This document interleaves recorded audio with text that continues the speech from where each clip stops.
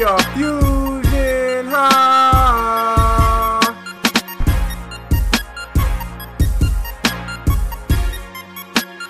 Fusion fam, what's up? What's going on? What's going on, y'all? Oh my gosh, we have the most special guest. Oh my ever. God! I prepared a little intro for you. Are you ready? You got an intro? Is it okay if I do it for you? Yeah. Of course. Right. Will you give me the mic? Yeah. Use the mic for your intro. Thank you. So this man has been in Rick and Morty, Night Court, the Patrick Star Show, Invincible, The Neighborhood, Reno 911, Robot Chicken, Dr. McStuffins, Are you sure? Undercover Brother, and what's Uncle Brother? Smart Brother, and the Boondocks. Yes, sir. And Whose Line Is It Anyway? Whose Line? You said that right? Yep. All right, my bad. Malcolm in the Middle. All right. And we have Gary Anthony Williams. What? Conroe. What a joy for y'all. You're absolutely right. This is about to be the best show you two have ever done. Oh my! That is what we like to hear. No, we know it's true. This is the one. This is the one that's going to change everything for you. Oh my gosh! Well, this is going to make y'all. What's that guy who interviewed Cat Williams? So this is not Shannon Sharp. People going to say, who is Shannon who? Yeah. After this. They're going to be Fusionhaa. Yeah. And if y'all don't know who we are, I'm Chad. And I'm Jerry. And together, this podcast, this tag team, this collective, these Comic-Con conquerors, these gaming gods, we are Fusionhaa. Bam! All right, oh man! Wow, that was a lot. All right. Yeah, we're just a little extra, just a little bit. Put some sauce on it, man. No, you have to. So Gary, first and foremost, thank you for doing this for us. Oh, my pleasure. Really appreciate it. My pleasure. We're both really big fans of your work, so thank you. Thank you. So if you could just introduce yourself to the people, just kind of tell them, tell them a bit about yourself. Hey, Gary Anthony Williams. I have done a bunch of the stuff they said and some other stuff too. I'm from the South. I grew up in Fayetteville, Georgia. Moved to LA when I was, something years old, 30-something years old, and started working there doing the stuff I love, man. I think that the most I can say about myself is I get to do every day something I love. Oh, man. That's my pleasure. That's my joy right there. Yeah. A lot of people don't get to say that, so that's... No, but you can say it. You can lie. Yeah. Or you could be doing something, but, Oh, man. What was the first thing that you've done, in acting, voice acting? In LA, the first thing I did actually, I think the first thing I did in LA voice acting was a movie with me and Wayne Brady called Trumpet of the Swan that nobody saw it. Nobody saw that shit. What was that about? Swan trumpeting. Okay, well, grand opening, grand closing, huh? Yeah. Tron was Swan trumpeting. That may have been the first one I did in LA. Okay. The first one I ever did was a commercial for Chicago, doing a rap for I think it was like WGN or WGNO in Chicago. So you got bars, huh? Yeah, I am a freestyle rapist. Oh, okay. I am. Right. Y'all never saw, if you want to Google Uncle Ruckus, Snoop Dogg, you will see me dressed as Uncle Ruckus doing a rap battle with Snoop Dogg. Oh my God, we're looking that up immediately after this. Got to. I think our wives doing that now. Yeah. And it is real. It's real. That's real. It's a real deal.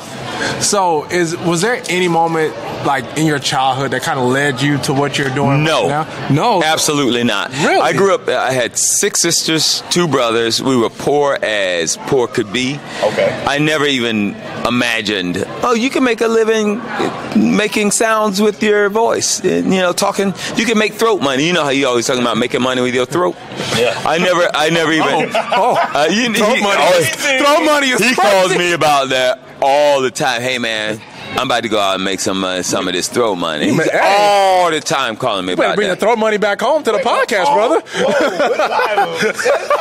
No, I never even considered acting or voice acting. I was in high school. I was very smart and pretty lazy, and I was looking for a class just to burn some hours, hours on.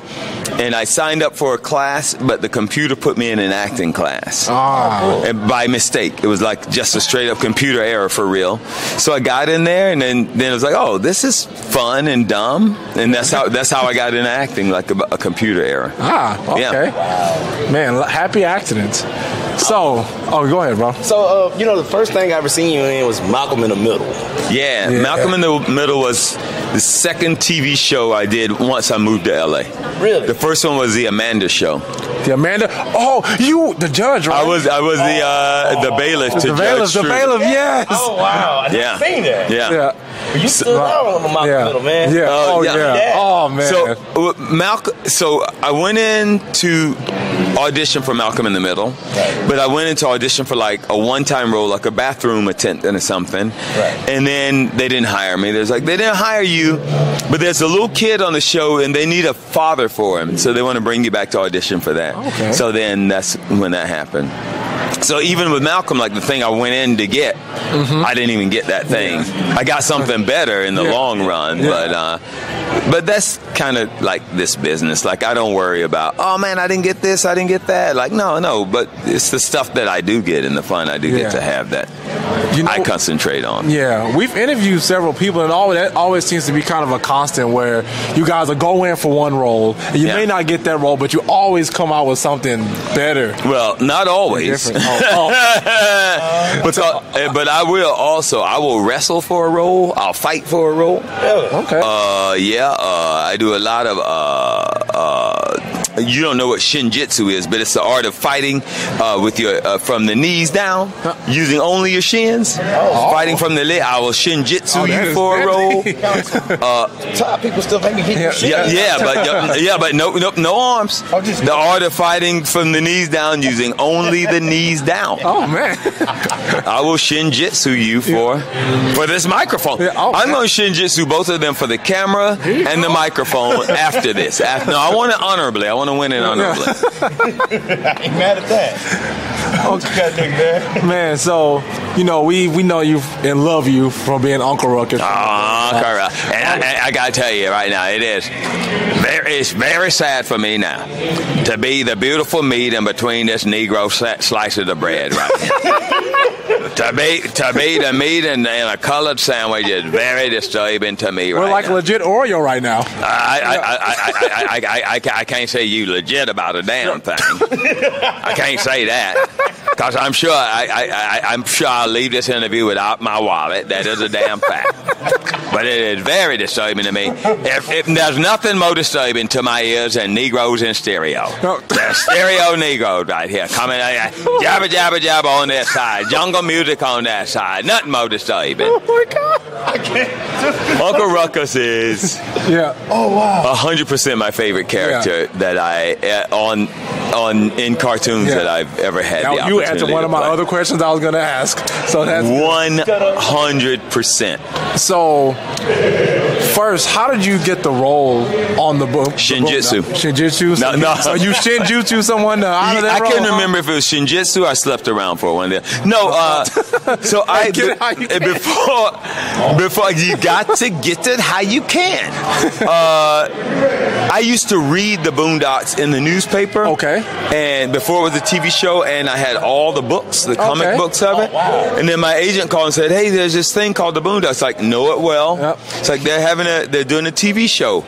And I said, I want to audition for every male part. So I went in, I auditioned for Huey, Riley, Granddad, Tom, and then after I finished all that, they were like, oh, there's a new character he's going to introduce on the TV show called Uncle Ruckus, and then they described it to me. Yeah. And then that was it, Yeah. I'm from the South, so I just recall some of my, oh, Lord, that lazy-ass folks who used to hang around my daddy all the time. Willie, how come you ain't drinking no more? Why you don't drink liquor no more, Willie? That's what they used to come around. So it was like some... It sounds just like that? Yeah. But they had different sounds, but I just made sure they like keep them at, oh, this here, right here. Like, I ain't got time to move fast for a damn thing. That's just a white man, then I'll move fast for him. Yeah. So I just took some of those emotions from some of the people from the past, from where I, grew up as a little boy, Okay. Yeah. I didn't know you did like half this stuff. Like, I'm like looking at it like, dude, you've been... Actually, all the pictures I have on the table today, Phil Lamar did, but I decided I would pretend I did. Hey, man, that's a good person. I pretended I did. I also learned how to sign his autograph. Oh, man. So I get at least 7/8 of his checks. Yeah, no, dude. I seriously get a chance to play, like I said, all the time. So a lot of video game stuff, a lot of stuff I love for like little kids, like Moon Girl and Devil Dinosaur, and Haley's on it. Yeah. And then, some grown folk stuff too, like Boondocks, and like I get a chance to do a lot of I get a lot of variety in life. Yeah. So the touchback on the Boondocks. So you work with a lot of talented people. Yeah. John Witherspoon, Regina Hall. Man, Regina King. Regina King, I'm sorry. Yeah, Regina I refuse to work with Regina Hall. Oh. If she calls me to work, I will not work with Regina Hall. Oh, well, if I see her walking down the street and she tries to hand me $1 million bill, I will refuse to get that money from Regina Hall. Well, sorry, no more scary movies for you. I shan't do a scary movie. I shan't be in her presence. Yes. Okay. I gotta start saying shan't more, man. Yeah, shan't. Yeah, shan't is very eloquent, very nice. He shan't be making any more throat money. Unless you share it with the crowd, man. Share it with the fans. So how was the overall vibe and atmosphere on set? The way the show sounds is how the vibe was. Man. So we would like read the script, and very early on they let us know, hey, like Aaron Magruder, Rodney, like those guys just wrote ridiculously funny stuff, but they would go, if you got something better or something different, say it. Like they never made you stick to the script. Me and John Witherspoon would like read a scene and they would go, okay, just improvise one now. Really? Oh, it was all so much improv, so much great writing combined with improv, because Aaron trusted us. Like, you guys know the characters. I totally trust you to do your thing. Wow. Even the music in there. Yeah. That first episode, the garden party with Don't Trust Those. So we were about to do the table read, and in the script it just said, Uncle Ruckus sings Don't Trust Them New Niggas over there. And I was like, oh, where are the words to the song? He's like, we haven't written it yet. We'll write it later. And he's like, unless you just want to make it up. What? At the table read, I was like, yeah, I'll make it up. And so I made it up at the table read, and we went in to record the show. And then I was like, oh, so what are the new lyrics? He's like, oh, no. We just wrote down what you said at the table read. What? Oh, and so you wrote it when you just freestyle. Yeah, I freestyle. There you go. That's my thing. That's what I do. Guys, that's what I do. Guys, I freestyle. Guys, that's what I do. And this is a challenge to any rapper. Not any. There's a couple I don't want to challenge. I don't want to challenge Lil Wayne. Oh, yeah. And I don't want to challenge Eminem, actually. But the Drakes of the world, bring it. You coming for the boy? Bring it. You said the word, the boy. Yeah. Oh. Bring it, Drake. Yeah. Drake, you heard it here. And I don't want none of this. I don't want none of this new freestyle of, oh no, we've written some bars that we're gonna. No. We're talking about off the dome, fresh. Bring it. Drake, you have been challenged. You have been challenged. And not just Drake. Pretty much anybody except Eminem and Lil Wayne. Okay. Wow. So what are the differences in voice acting when it comes down to video games and animation? Video games are actually tougher because video games will ruin your instrument because there's a lot of death and fighting and like, give me 10 punches where you're getting punched in the stomach. Give me 3, you get slapped across the face.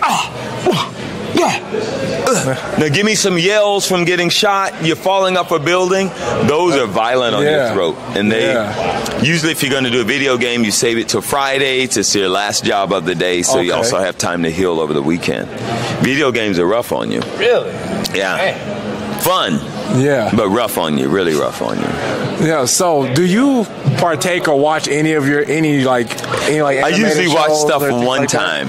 I don't sit around watching my own stuff. Oh, you don't watch your own? No. Okay. I usually watch, like, I love Bob's Burgers, so anytime that show is on TV, I will watch the heck out of it. I usually watch stuff one time just to see what it's like, and then I move on. I never call the neighbors up, hey, everybody, come look at me on TV. Yeah. Come look at me looking at myself on television. No, I don't have that kind of ego, man. Yeah. I watch it once and, make sure it's good, make sure I don't suck. Yeah. And then I move on. Yeah. Okay. So you're a comedian as well, for apparently being a freestyle rapper and a voice actor. I wouldn't say a comedian. I do improv comedy, though. Like on comedy. Whose Line Is It Anyway? That sort of stuff. So how did you get on that show? That show, man, that show is scary to me because it's like you have to do everything just off the Here is the truth about that show. I'm dropping truth bombs today. So it's all written. No, it's not. No. Industry exposed. No. So years ago, it was a show out of England. A buddy of mine named Nick Jameson, he had sent them in a tape of him doing improv. And they said, oh, hey, we want you to come to audition for us in New York and also bring the black dude who was with you. And I was the black dude at that time. Not Wayne Brady. So I went up and auditioned. I auditioned for that show multiple times and never got on the show. Never got. I would make it to the finals, never got.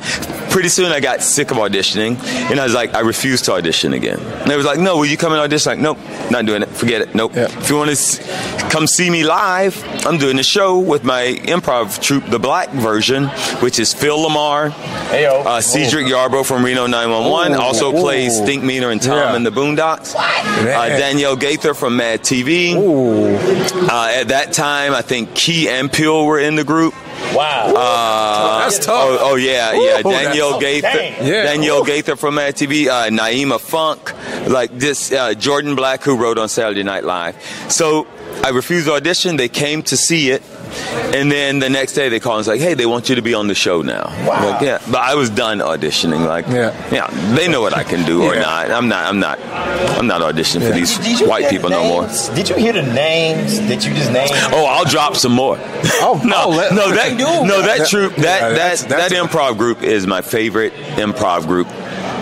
To be like, I have a great group back in Atlanta, Laughing Matters, that I used to perform with, and then this group, those two groups are by far the most amazing improv. And the fact that it's an all-black improv group, the audience gives us a typically white movie, and then we improvise the black version of that white movie. It's dope. It's a great group. Okay, man. So we've seen you interact with, like how we did today. We did a video, hilarious, by the way. Oh my God, I can't stop watching it. Oh, thank you. So we've seen you interact with so many people online, like on TikTok and everything. How does it feel being attached to such an iconic character, being able to make so many people laugh? I did not. Two things made me know the power of this character. My son is a computer guy. Okay.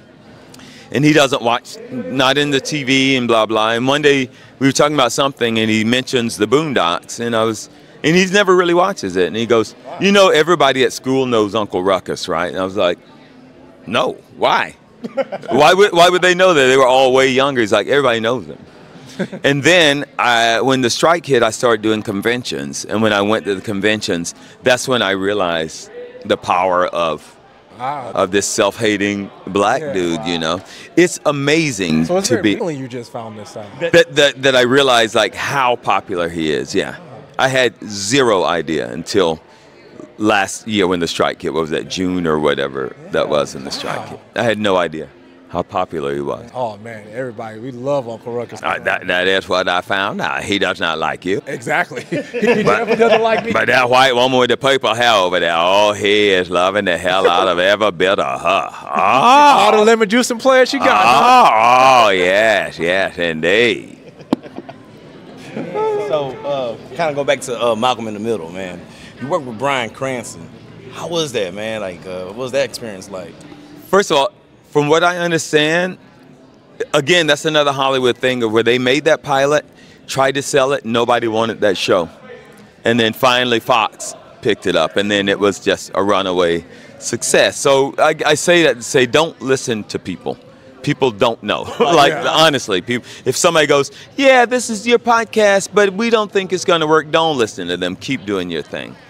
Cranston, from day one, he changed me, not from day one, but from being on that show. And here's how he changed me. One day we're doing an episode where there's a huge crowd. I mean, hundreds of background extras. And in between takes, they would come up and ask him questions. Hey, so how did you get in the business? Or what do you think? And he was answering everybody's questions. Wow. And I like taking time with people. And I came to him and I said, I've never seen anybody do that. And he goes, I made myself a promise. If I was ever the star of a show, I would not be an ass. And like from that day on, I was like, I have to live by a no asshole you know, I have to be that guy. Like, I never want to be that guy. Yeah. He's such a kind and giving and ridiculously talented guy. Yeah. Just a sweetheart of a human being. That's who I want to be.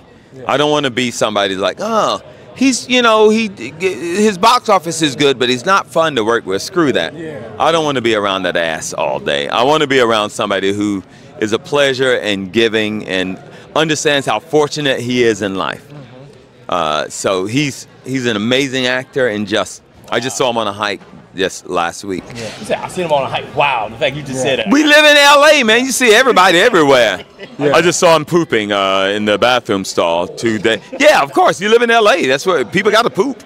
People got to hike. People got to hike and poop. Yeah. I saw Bryan Cranston pooping on a hike just a week ago. Oh man, he's a busy man. Yeah, so he ain't got time to go to the bathroom. When you can, huh? Yeah, you got to poop when you can.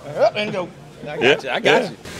What's one of your favorite kids shows that you voice acted that you like? Man, I love this show. Oh, a lot of them. Like even right now, seriously, like Moon Girl and Devil Dinosaur. Oh, yeah. I don't know if you've seen it. Like the art style is amazing. Raphael Sadiq does the music in it. Lawrence Fishburne produces it. It's great. It's a very different style than any other kids cartoon that you're going to see around. That and back a while ago was Doc McStuffins. That was great because it was this little black chick who was a nurse or doctor rather to stuffed animals, and so I love it was great. Like it's a positive spin to little black girls. Absolutely. Hey, doctor too. Yeah. And the mom was a doctor on the show, and the dad was a stay-at-home dad, like working out in the garden. I love how it just like families are what families are, you know. Right. So it was great. So those are some of my favorite kid stuff. You know? Okay. So I asked you one last question. Yeah. So. I wish you said, I'm going to ask you one last question. Can I ask you 30 more? That would have been great. That would be a great way. Well, you cut me off. I'm going to say, can I ask you a couple more questions? Okay. But, you know, whatever. It's I love cutting you off. Yeah. In traffic, I don't care where it is. If I have the opportunity to cut you off, I'm going to take that opportunity. I've noticed. Yeah. You live in L.A. I live in L.A. I live in L.A. I poop and I hike and I cut you off. These are the things I do. And you're good at it. Let me tell you. So, what would you want to say to anybody that's aspiring to be a voice actor, a comedian, an actor? What would you say to them? I have to say, I've said this before and I believe it. Nike has the best ad in the world, which is just do it. And I know it sounds simplified, but it's true. Just do it. Every day, create something. Just keep pushing for it. I'm not a guy who sets goals and have dreams. My goal is to enjoy what I'm doing in life. I'm not a goal-oriented, oh man, when I'm 35, I want to do this, and then when I'm 40, I want to have this, and I envision myself. No, what I do envision myself is doing what I enjoy. And that's what I push for every day. And if you want to be a famous podcaster or a race car driver or a voice actor or an on-camera actor, do it. Don't talk about doing it. Do it. Even if you do it in little chunks, do it. Make shorts if that's what you want to do. Do it. Seriously, just get out there and try it. You will never know until you try them. Beautiful. And don't be afraid to fail. Beautiful. I could care less about failing. I fail more than I succeed. If you're going to audition, you're not. There's a lot of stuff on this table, and I've done a lot more, but I've auditioned for way more than that. I'm not concerned about the crap that I don't have. Don't worry about failing. Who cares? Yeah. Nobody cares. And a lot of times out of failure comes some amazing things. The guy, a friend of mine is the guy who does the voice of Homer Simpson. The voice he was trying to do for Homer Simpson was this actor named Walter Matthau. Right. But this guy, Dan, is a shitty impersonator. What came out was the voice that's now Homer Simpson. That's not what he was trying to do. He failed at doing his Walter Matthau, but he created an iconic sound from a failure. That's how you fail up. That's how you, yeah. Just going, woohoo! Yeah. So don't worry about failure and just freaking do it, man. That's it. Beautiful. And don't listen to everybody. Yeah, that is. Don't. Man, I say that all the time. I'm gonna Nike that shit, man. Yeah. Do it. Do it. Yeah. Do it. Just whatever. But don't, I know you're talking shoe references, but don't Donald Trump it with those gold ass shoes. Yeah, no, don't do that shit. $100 shoes, kids. Yeah. That's when Nike should have said, Mr. Trump, don't do that bullshit. Yeah, no. Go ahead and keep them to yourself. Don't do that. Look like they came straight from Payless. Yeah, do your Googles, do kids. Don't do that. Don't do that. Man, this has been great. Oh my God. Right, man. Thank you so much for doing this, man. Thank We really you guys. appreciate Yeah. this, man. Oh, man. Common Conroe, thank you guys for having us. Once again, thank you. Matter of fact, thank you, Jeremy, for being a great host, brother. What do you mean, homie? Man, I'm thanking you. I'm giving you your flowers. You're good at what you do. No problem. Accept love. Accept that mess. Thank you. Yeah. Him, not me. This is about all of us, friends. Yeah. This is about all of us. Yeah, it is. Yeah, man. I feel like a Muppet right now. Now I'm getting But no, man, Gary, thank you so much for that. Thank you guys. Well, Fusion fam, I'm Chad. I'm Jeremy. This is Who is I? who is Who I is? Who I is? Oh, Gary Anthony. Gary Anthony Williams, the voice of Unsung. If you don't watch that show, Unsung, watch it. Oh, man. Some nights on some network. I don't know what network we're on or what nights, but watch it. Watch that mess. No, it's not a mess. You son of a. Ooh, I'm gonna take my shoes off and shinjitsu the hell out of you. Gotta protect garbage shins. Thank you guys, seriously. Thank you. Pleasure. This has been great. I'm Chad. That's Jeremy. And it's Fusionhaa. We're out this thing. Ah! Thank you so much, man. Thank you so much. Oh my God.